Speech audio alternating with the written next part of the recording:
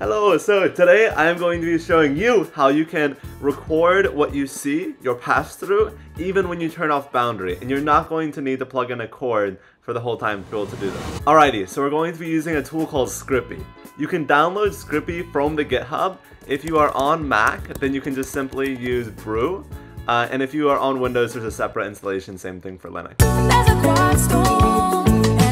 Once you install scrcpy, you need to find the IP of your headset. While you're doing this, have it plugged in, that way it will show up so you can read the IP of the device. This is the command you type to get the IP, and then boom, you'll see this little section right here. This is your IP. You're going to change your port number of the headset to 5554. The command to do this is in the description, or it's right here. Then you're going to use addr to connect to that IP with that port number. Once you're connected, you can use this scrcpy command, and then boom, suddenly pops up a window that has a live feed of the headset. It has it in this circular view. What's great about the circular view is you can easily crop it to be landscape or vertical depending on what type of content you're creating. Just so long as you're connected to the same Wi-Fi network as your laptop.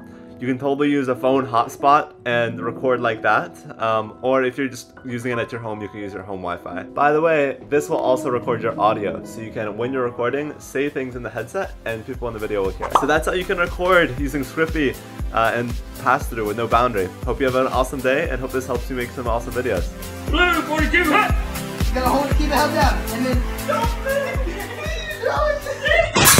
I can lift you up. I can show you what